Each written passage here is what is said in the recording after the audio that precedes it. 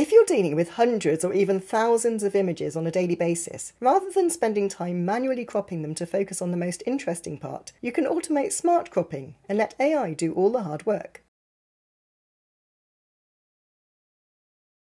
Cloudinary lets you dynamically crop images with simple URL parameters, so you can work out the perfect crop for each individual image. But when cropping images at scale, finding those parameters manually for every image isn't practical. That's why many people choose to crop their images automatically. However, when cropping images automatically and at scale, you won't know what's in each image, so keeping the center of images isn't always the best thing to do. What you want to do is focus on the most interesting part of the image, and you can do this by setting the gravity parameter when cropping images. There are various options for gravity, but the best one to use for maximum automation is automatic gravity.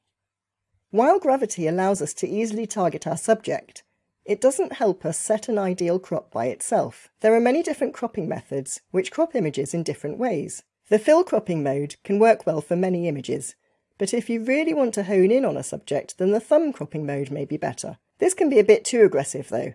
Instead, we can let AI help us and use the automatic cropping mode, which focuses on the subject without losing the context. Once you've installed the URL Gen package and configured Cloudinary for your product environment in your JavaScript app, you can import Auto from Cloudinary URL Gen Actions, Resize, and Auto Gravity from Cloudinary URL Gen Qualifiers, Gravity. Then you can use the automatic resize function on your image instance, specifying the width and height or an aspect ratio, and setting the gravity to auto.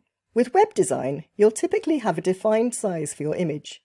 Let's focus on this golfer in landscape mode. With the fill cropping mode, a lot of the scenery is kept in the image, because the original image is also landscape, so there's little cropping involved.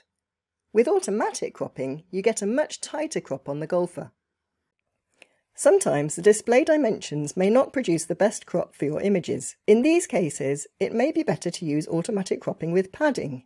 This time, just import Auto Pad and use this mode on your image.